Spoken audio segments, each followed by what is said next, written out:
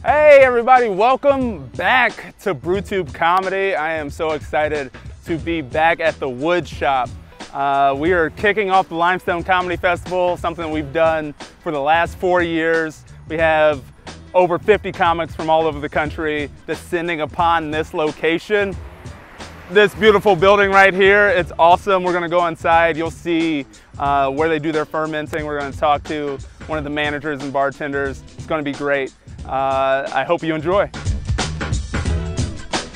Right on, I'm here with my main man Kyle from Upland. We're at the Wood Shop, about to kick off the Brewtube Comedy show at the Limestone Comedy Festival. How you doing, man? Doing good. Good. Excited to hear and see all these people. So. Good, man. So what do you do here for Upland? Yeah, so I'm one of our managers for the pub side. I also do all the catering stuff. So anything on-site catering, I'm the guy that kind of organizes things and runs them. So. Yeah, like the utility knife. Yeah, pretty much, for better or for worse. That's what's up, man. Well, you poured us a couple of sours. We're at the Wood Shop, which is known for their sours. Yep. You'll see barrels upon barrels. All of our sours start out at our brew pub in our original brewery that we used up until we expanded in the early 2000s. So all of our beer is started over there as a base sour. It ages for about 8 or 9 months. And then after that process, we actually have a pipeline that we pipe it under the parking lot and into the wood shop. What? Yeah, so 9 months, and then you get buried properly. Pretty much, yeah. And then you rise from the dead. You get resurrected, of course. Okay. And then it comes into different secondary fermenters, different holding tanks over here. Similar to this, if we put it in oak barrels, that's another process. We'll fruit it sometimes as well. So, I mean, we'll spend days just cutting up pineapple or peaches or whatever. Oh, that's awesome. Yeah, real fruit then. Yeah. Oh, totally, man. That's awesome. So what are we having here? Yeah, so this is Revive. It's one of our fruited sour ales. It uses our base sour. Okay. From there, it goes into oak barrels, and we also throw in pineapple and whole chamomile flowers. And so it ages, and you can really pick up the pineapple you were talking earlier. Yeah, you got it like immediately as you're pouring it. You get hit with pineapple. It's awesome. How much pineapple goes into? Oh my God, I don't have a concrete number. A lot for sure. Yeah, for sure. I know. Hands getting sore cutting up. Oh, totally. Yeah. On our peach sour, they'll spend at least a few days cutting up bushels of peaches. So that gives you an idea. Yeah. Well, I appreciate it, man. Cheers. Totally. Cheers. Come get some Revive at the Wood Shop. This is absolutely phenomenal.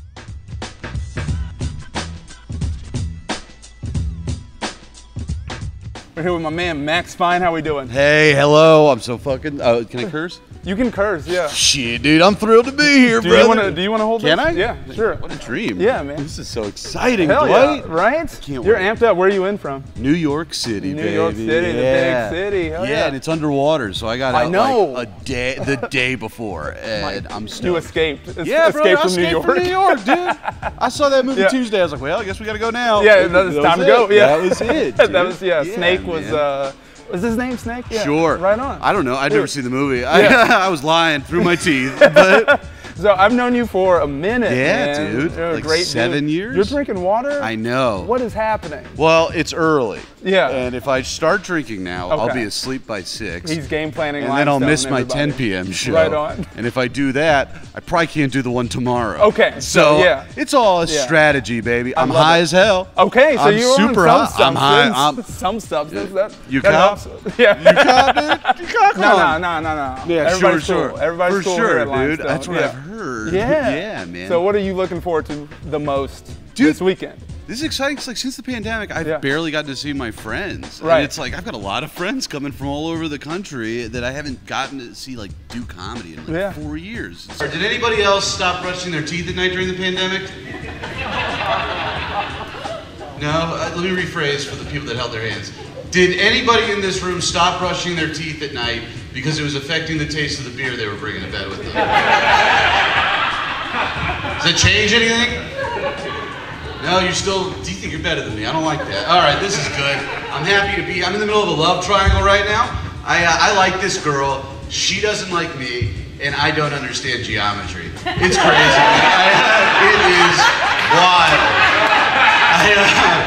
Hell yeah, I didn't graduate high school. You still think you're better than me, bro? Okay. Oh, give me a hug, man. Love you, man. I'm sorry, I'm sweating. You're good. I'm wet, dude. I'm a wet boy today. It's been a long drive. Max Fine, where can people find you, man? Finecomedy.com or Twitter, MaxFine12. Check them out. Thanks, Dwight.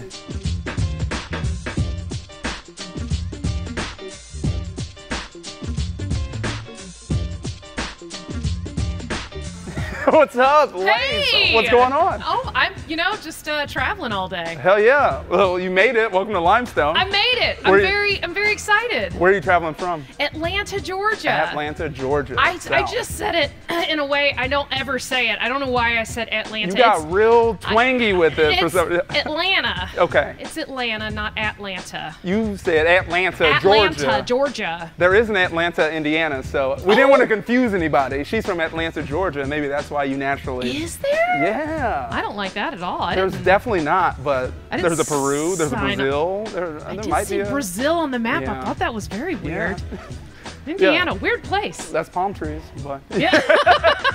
You've done Limestone. I've never done Limestone. You've never done Limestone? Never done Limestone. Oh my Limestone. God. What are you looking forward to the most? I have heard nothing but good things about the Comedy Attic, about that stage, about like the people who come there, and everybody's like, it's always a good time. Yeah. So I've been looking forward to coming here and working that room Yeah. the entire time. Also, just seeing everybody. Yeah, right. Seeing friends, catching up. Friends. Oh my God. Max Fine. I just drove up. I haven't seen Max Fine's face in years. I know. Look at him, looking all fit, and oh my goodness. I was like, I don't know who he is. Yeah. This is crazy. All right, Max said he's pacing himself. He's not drinking. What are your drinking plans for the weekend? All of it. All right, all of it? All the drinking. You came to the right place. Yeah. Yeah. I came in, was handed 2 free beer tickets, and I was like, that's great. I'm planning on drinking those and buying a couple more. That's how we do it in Atlanta, Indiana. I gotta go to this Atlanta, Indiana. Yeah, we gotta this is check it out. bullshit. I'm not excited about that at all. Yeah.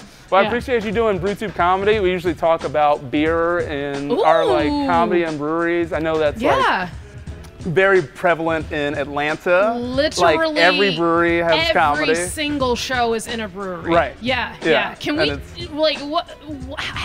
kicked that? Did y'all start that? Who started that? I didn't start it. I started it here, I guess. Yeah. But yeah. How long's this been running here? So we've done Brewtube Comedy for the last 4 festivals. This is very Festival cool. 8. So very cool.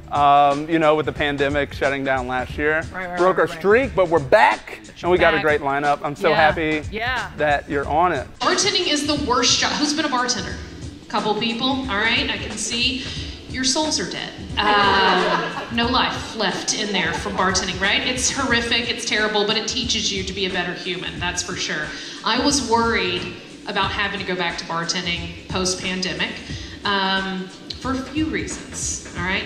Mainly, they want you in customer service, especially in the restaurant industry, to agree with the idea that the customer is always right. That's what they want you to act like. How the shit do you make a customer happy after they've been pouring their own drinks in their own homes for almost a year and a half? How do you do that? You can't do that. They order a drink off the menu, they take a sip of it, and they're like, he's using alcohol in that. And it's like, bitch, you've been sticking a straw directly into a bottle of Casamigos every night for almost 2 years, after your shit-ass kids have been going to school on the internet in the living room, and your husband took the one good guest room you had to go to his stupid-ass job, where you knew he was definitely not jerking off half the time. Well, I appreciate you, Lace. Where can people find you? On the internets. All of my handles everywhere are, I don't know if anyone's heard of that, the internets. It's at Lace Larrabee on everything. If you just attempt my name, you'll find it. But yeah, that's it. Yo. Well, thank you, Lace. Thanks. Have the best fucking weekend. Oh, God, thank you so much. I feel like we should be very... Thank you so much. There it is. Oh, full twirl. I'll go this way.